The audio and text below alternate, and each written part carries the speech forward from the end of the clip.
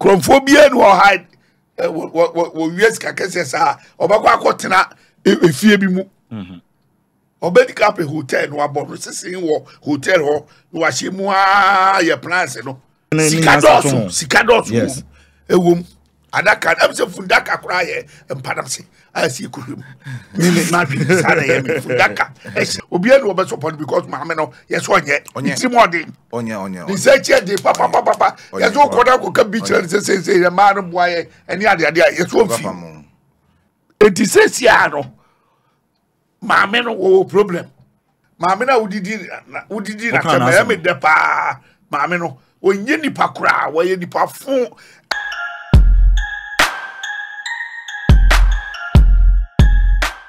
Kwaku Cecilia Dapaah. Yeah.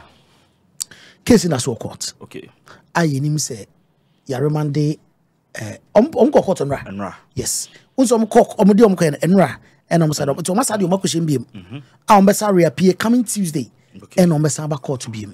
Na new addition ni say boys omasa nya achi boys 2 aka ho. And then ma case romantic man conclude no. Sa boys 2 ni achi o ma ba beka sa boys 3 ni achi o dada no. Omo just tamale. Tama girls ni ko she tamale no. Omu di skere bi pa. Omu di skere bi pa nti achi omo so a ye say police inform mra. Etu omu di omo so ba nti Tuesday ye the member 5 and a eba. Wow. Na emma no so no ye ni tua omu ye 2 and eba. Ewe na eye Sarah na over 30 years no say day na ye remand yomo no.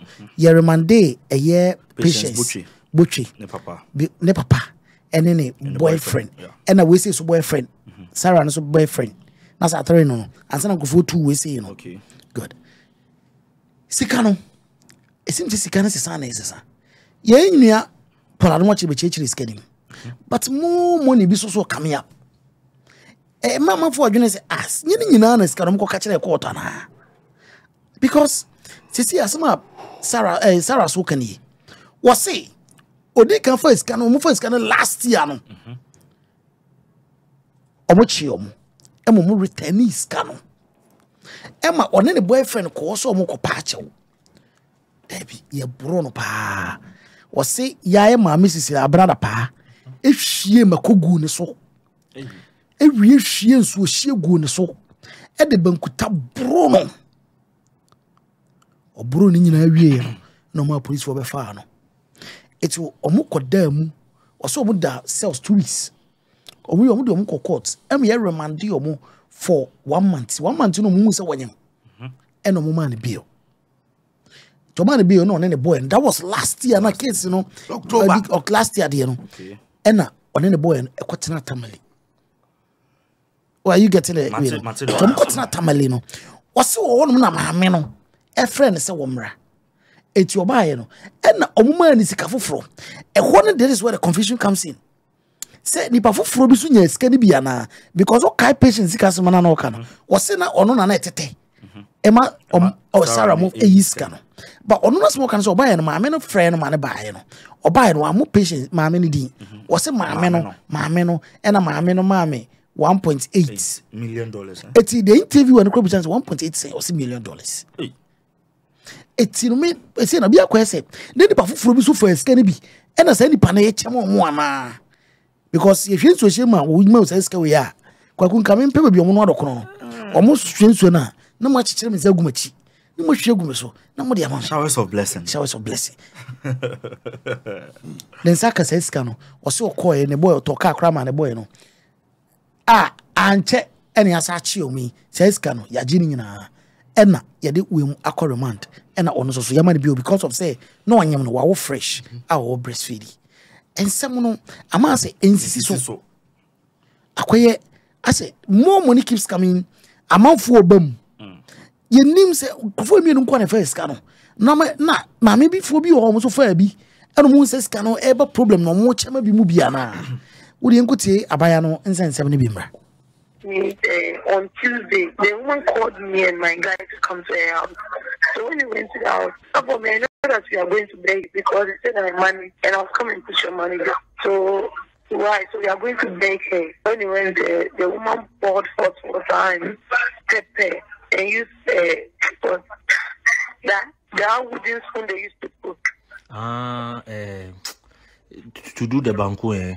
Yeah. Ah, okay. That want to beat me. And later when she took me to the police station, they arrested me again. And I was in the cells about 2 weeks. 2 weeks. And they took me to court. Oh. When they took me to court, and the court also gave me remand 2 weeks. I was in remand about 1 month. Wow. Before they gave me, the court discharged the case and they took me to another court. Some of the money then went to Tamale. So when I was in Tamale, she called me back again to come. When I came, she gave me 1.8 billion. 1.8 billion? Yes. In dollars. When she gave me that, she take, so I'll keep with my guy. Wait. You said she gave you $1.8 million? Yes. $1.8 million? Yes. Wow. All cash? Yes. Okay. When she gave it to me, and my guy asked me where did I get the money, but I don't answer him. Like, I said, one of my work, the girl I was working with, who gave me the money, and said, okay. He wanted to buy a car here. Okay. So I should give the money to him to buy the car. And okay, I gave the money to him. Now it's 1.8 million. I gave it to him to go and buy the car. When he went to buy the car, about 3 weeks he came to arrest me in Tamale. Okay. And when they came to arrest me, I was pregnant. About 3 months. It was 1 week. Okay. So sorry. So the money, no, have you returned it all to them, or you still have some at home? All the money that the lady gave me, I've given all to them, including the house. And the house too, I gave the money to a girl to buy it for me. On Tuesday, the woman called me and my guy to come to her house. So when we went to the house, I know that we are going to beg her because they said I money and I'll come and put your money there. So why? So we are going to beg her. When we went there, the woman poured hot water and pepper and used that wooden spoon they used to cook. To do the banku, eh? Yeah. Okay. That want to beat me. And later when she took me to the police station, they arrested me again. And I was in the cells about 2 weeks. 2 weeks. And they took me to court. Oh. When they took me to court, and the court also gave me remand 2 weeks. I was in remand about 1 month. Wow. Before they gave me, the court discharged the case and they took me to another court. And it's not my name on the papers. I don't know why. And I'm not seeing the lady too. But the girl, is she in Accra or she's in Tamale?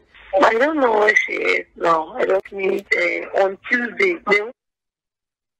Dapaah nkomo ana yakwakuti edi abano na mewo abranche bi ofiase a ono so ebetre na adwene wo ho nti ma mini kan ma na kwa bakra ansa na makọ boys wo na makọ akọje boys adwenche big brother Ciao. Big brother GH.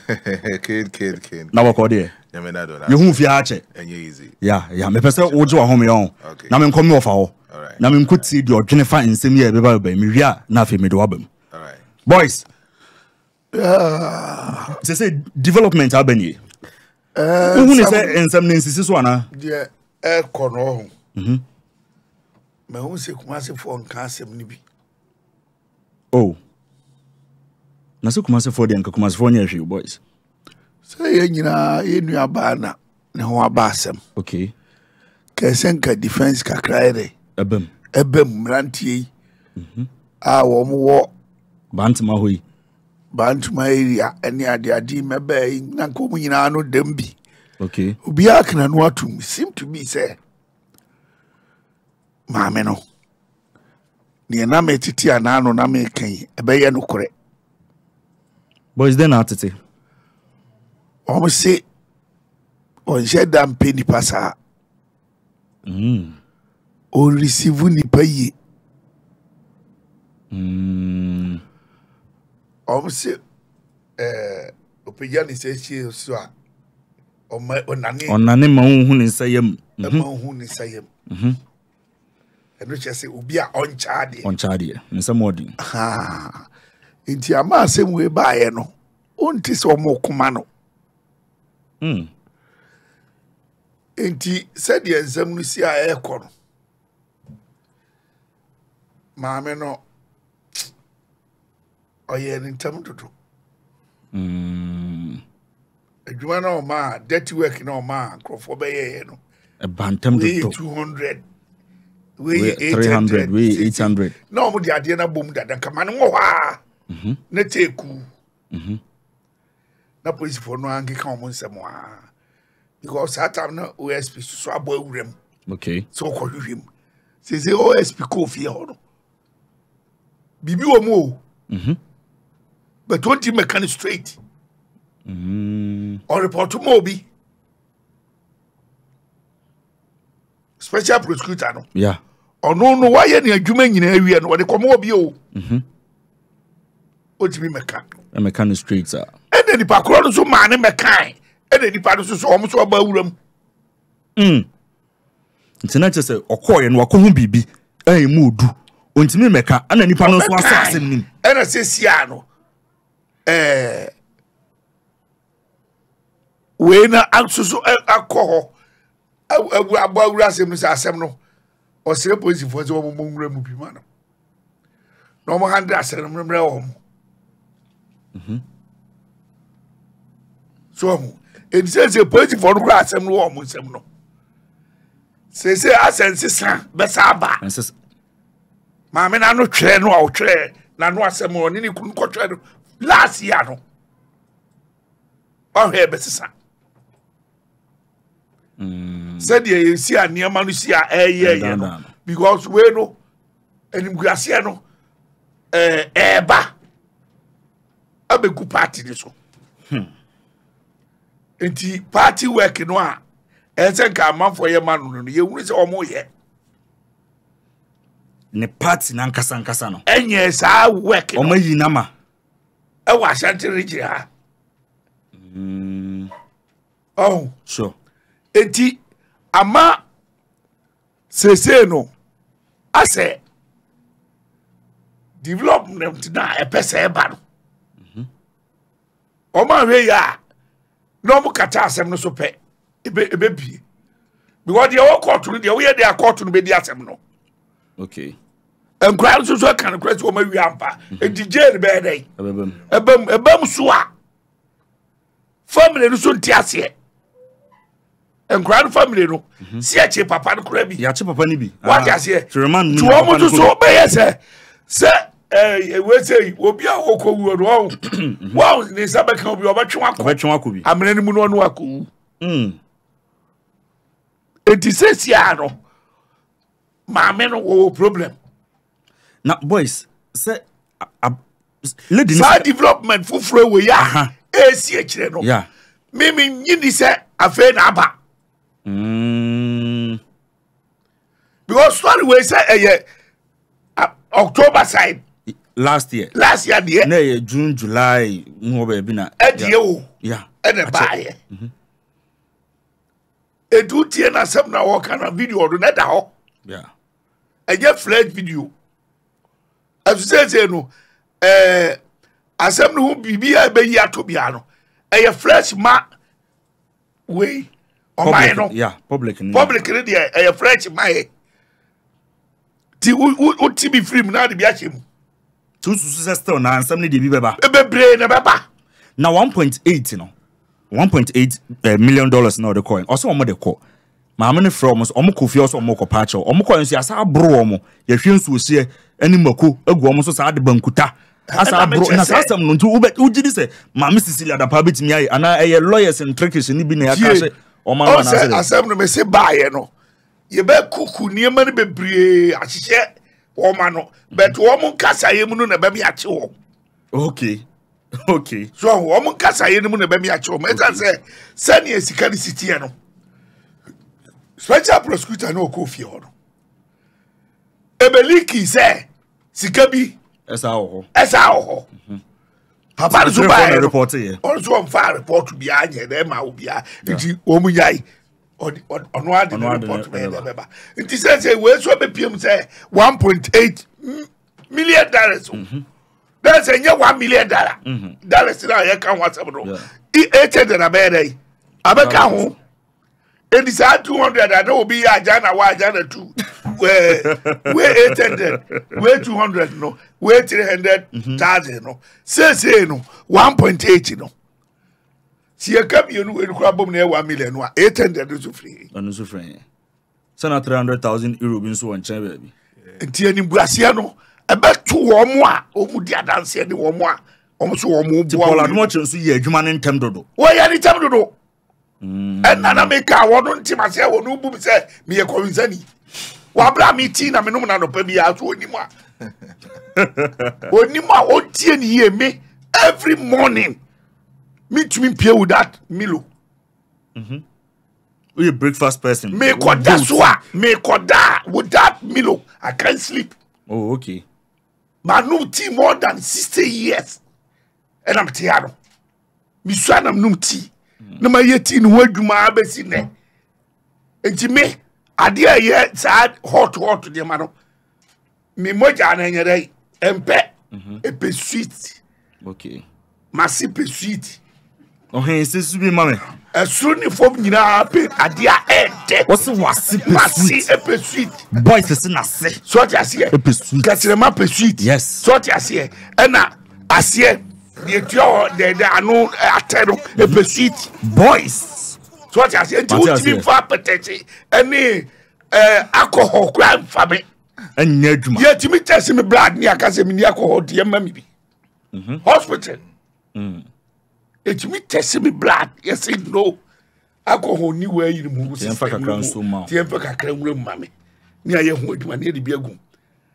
Enti ye kasa with wisdom.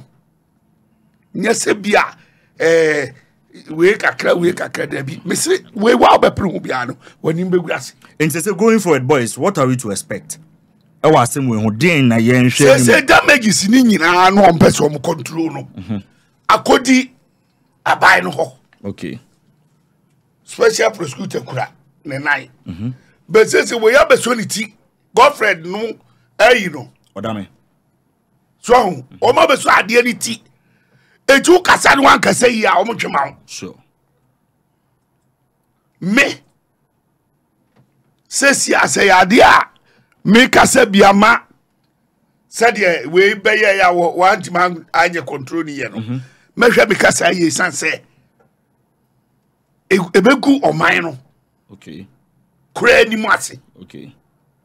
Because enima ayi na enima so bia bi onkora no bia enima bi so a ye be kasa minister bi say e wo ho what you say ejibi kura na me me kasa say yenya $1 million or minister and what ya yenyi minister bia so $1 million. Thank you for solve your problem. Drop it you one when you be benya because obi is a financial for say abna sare oka ho boy no what you so dey say kuma yeah John Kuma so no so finance and finance we say you $1 million. So na say boys we hear na say obi nso beka say wa anya fair because ebi mu ba ban mu jabi nti omo ba ban mu jabi maybe omo benya $1 million na I am akwaba unya ba ya $1 million a basement you $1 million amount.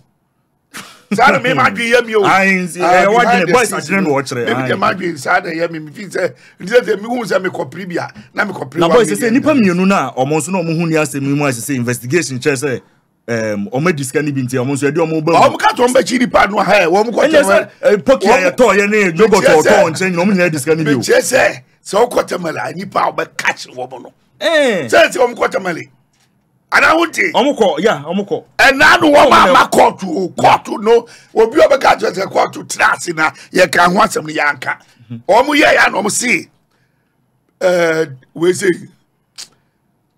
prosecutor ya oko jamali ekoye investigation enti asem no ye ntimi ya dai entra so ne enti onu oko hotel ko dae ese investigation here dey about because di cat na hotel cherry and san ko hide kromphobia no hide wo wies kakese sa obakwa akotena efie bi mu obedi cap hotel no abono sesin wo hotel ho no ahye mu a ye plans no ti ho no be fira ko na ya pe baby e betra ne adade ni nyina wo mbenye ni pa ache wo because sika ne de enkrofo adibi Nti se de wutwam kra na bia gisika kotoki ba kra itimi chi wo say e wadamfo nko ade a ye chi wa mema ne house so wadamfo wi ade na se enyo no ne di akra wo no adibi da ti ade ye chi no no wanya bi ani a de no wi adada no yeah wadi bi da nti mema ne house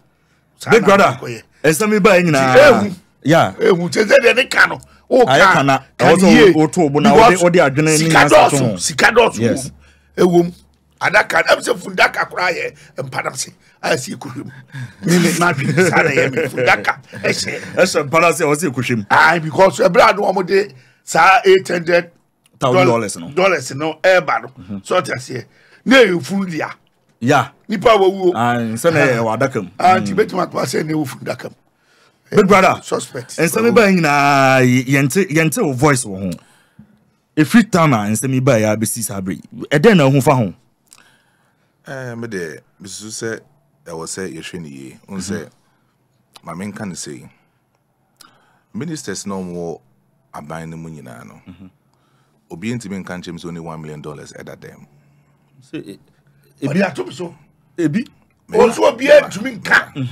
meba tieniye at them boys was at them okay me are very very close to one particular person me bonidin okay sure but se me hwe ono cramp na se bi we free yaje ni position e free nsem no on shede ni system ni system ni mu yaje ni position MP ni so no ye nso ya sa masa manipulate asa age free nsem ama obi na abehye o share the number of people e kuni fee weekends a sunlight p kwa bontin kusini junction e kojisika na ihu ono kra na wonye we cramp no se bi uni position bia wa ba mu bia mu no ihu interesting Yenhwe maame no Cecilia Dapaah no baby no or sanitation yeah ka enwo se contract bia zoom line no bibia efa no ho na o de yenhwe zoom line for contract no musika aban release the mom yeah when so much 150 Ghana cedis yeah I pay an employee yes but so kumu pa omoji close to 400 cedis it is kind so yes within the point oma employer is over 1 million people who krumwa omo so 150 ni entum oyentum na 70 okay na 70 cedis ma me for no mo sori ahoma chom na I no more kwa ho no mo clean no mo any etum ko 1.5 sure says ka we nyina na hemfa na ekọ so the $1 million no ko to bank be question says ka no nya na because ya ben mu nipa okay and a special prosecutor so abemu ni pebia account e okruma okay is say o account what chemu be edu crampo okrumu hanoma special prosecutor and then crofo e be aligned to sa account na what nyina okruma so definitely they will get to know the number and I say the total number of money e wo account name they make money sin say enye maame ne ona ne ho aba asem ne ye ka ministers ni nyina omo over $1 million e show omo fee banko because now say crown office of the presidency unse lady back so e dey buy yeah $300,000 o check $1.8 million now $1 million e go 110 billion because then no $1 e go 11 cedis yeah it will check 12 cedis that's what and now yeah na masisa na da na it no never call 120 billion old Ghana cedis. Enye sika keto na busa for ye kan ho asem sa $1 million na market na $800,000 no credit account na ne bobu. Dem me kam na kusini say maame no e aban sika na wahia. In the first place, yem papa ote yakonwa so na do dan kwakufu ado. Maame resign na obeka ho asem no. O maye ti ase say maame no assign the dignity into onkotena efi engine home. Pay the release the office of the president by no. Now me very shocked because we should number of the total number of money every ni fee. And yes, my no why you may be na wakasi the sike be na order to ni fee or you say be aban ejuma hini. Say sika ni free him. So aban ejuma na why no hu sika na when you see busy na aketwa sen ko ne de ma no president president class say ne de ma no tina che say explanations na pour the by no so nyin tun to say the boys nyin tun now ona boys mun nyin tun I didn't say media tun na 43 million no ayebusa no asem no we ya no yi adwuma akoso ko ye e mun nyin tun kwaku 43 million what they are going 43 million e de engineer nim say e do no ye de atin odona ye de atin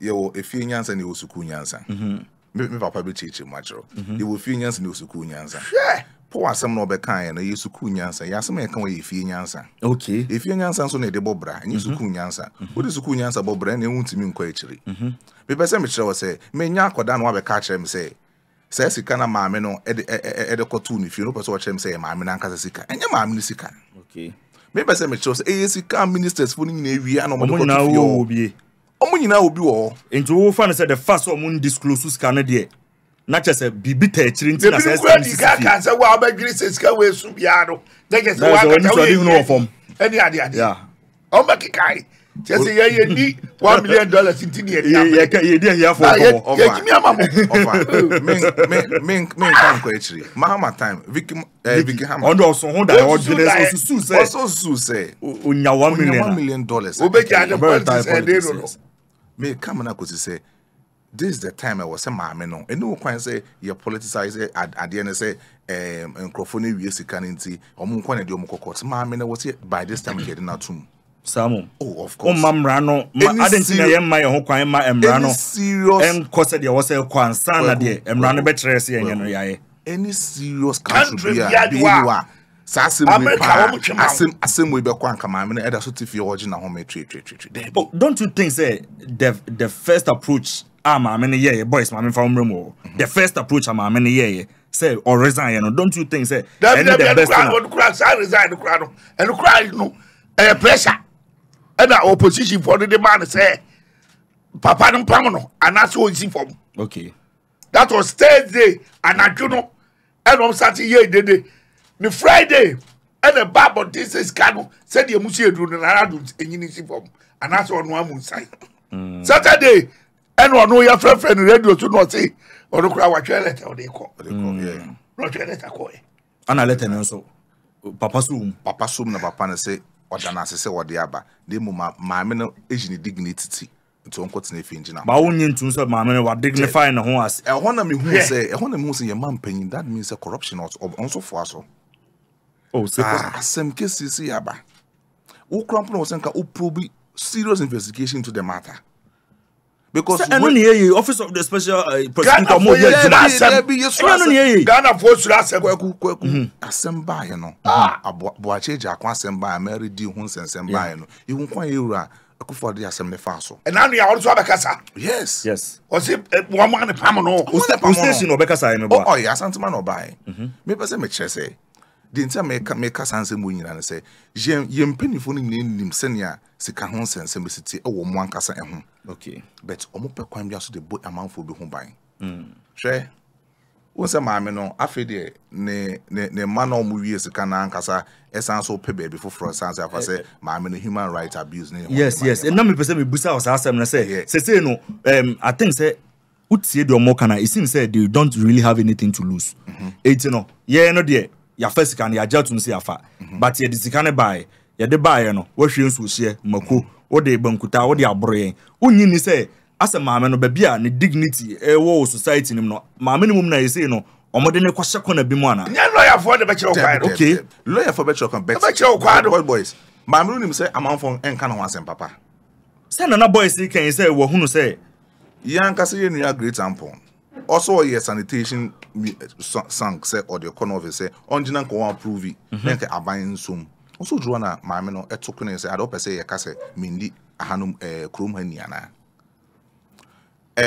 Tuesday many ampo ehia wa Accra okay yen ampo ya great example awu kana sem no mini ni hia wa Accra okay restaurant bi mi ko to no na me ne sister ewura mu mi hu no ma hu no eti Mr. Sarka James nyemu nipa back na to na mko chem chiano me chiano be 5 minutes am and no sorry back okay oba mi table no no ba ka chem say oh me man number Now the yumbi atu or the best 17 the my why you yaman amano eti one was say maame na udidi na me Dapaah maame no onye nipa kra wo ye nipa fun na story ya we kan yeah obo mama ne se onu a na call hodo mo ema maame no etia wo say ye te bi o kan boko what you catch me ni we ni ana ampon so say NPP nyom na no what one year or 20 when you wa call maame ho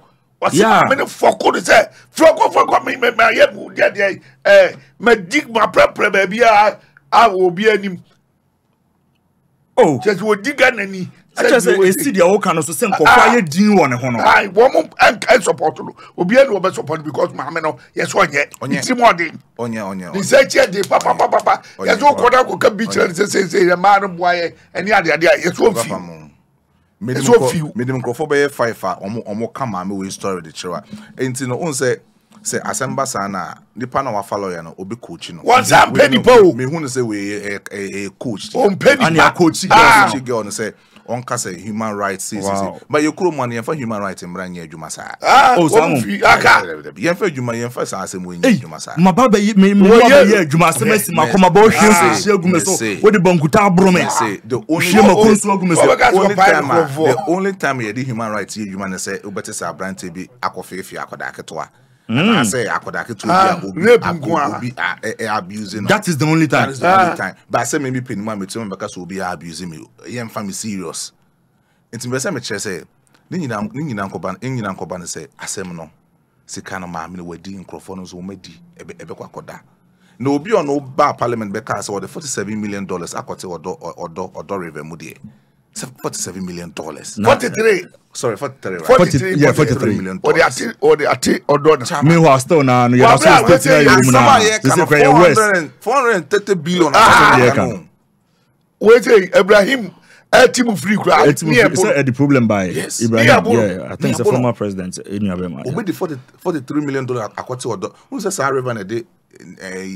Amahama time a day. Sa Sweden buy.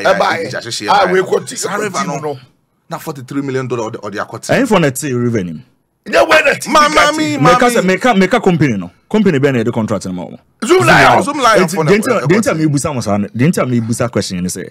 Boys, me person wo answer no ma me na fe ye this part of the conversation be na wie. Oh say Paul Adomotri.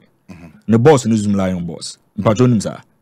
Se baby o ye adwuma no. Mati bibisa. Baby o ye adwuma no. Metro. What I say. The boss no. Ana madam Dapaah. And so the contract no. I'm the boss company. And a problem say about until Bimo say indirectly damage control na no oil. And ye baby and na me be see no because so can be madam Dapaah indirectly or can be the man boss. After what the mention yes. Matthias na maybe we no the omo kan nyina no ye dia e wo fie de.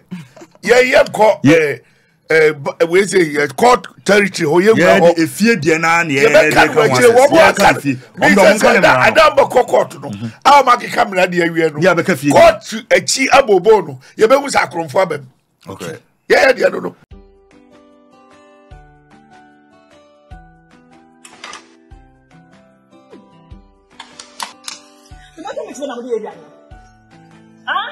I want to leave tomato mix in Ghana. Yankwe.